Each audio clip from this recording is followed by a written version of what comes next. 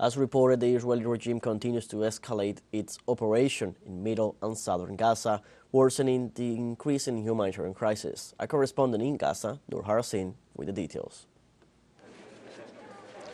This early hours of the morning were very intense, not only talking about the intensive Israeli bombardment and airstrikes and shelling here in Middle Gaza, but the situation inside the Shuhada al-Aqsa hospital is catastrophic.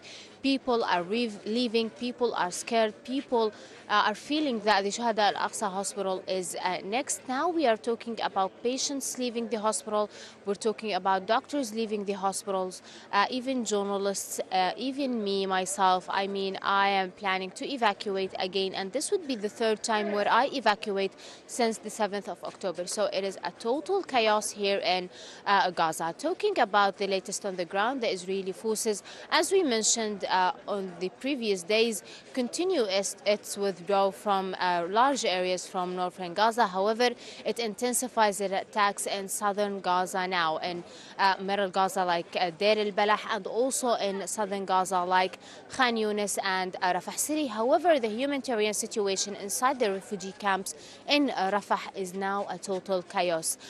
What is happening, it does not make any sense. It is not realistic to squeeze more than 1.7 people in just the small city of Rafah. It does not make any sense. Palestinians actually feel like they have been let down by the international community and by the UN. Noor Harazeen, TeleSUR, Gaza.